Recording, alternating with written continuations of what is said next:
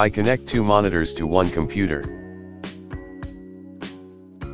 Now I will show you how to connect two monitors to one computer.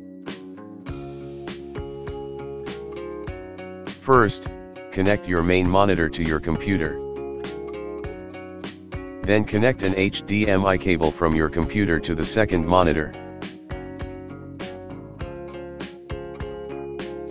My computer has two HDMI ports.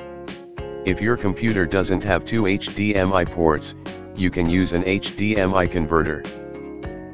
After connecting an HDMI cable from the computer to the second monitor will automatically connect to the computer.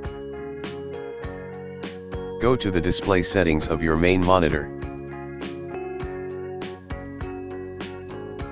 If you select duplicate this display, the second monitor will act as a mirror for the main monitor.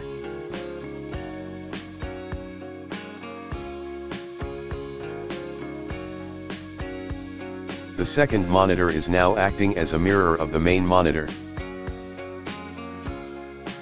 Go to the display settings on your main monitor again. If you select extend these displays, you can use multiple screens as one desktop.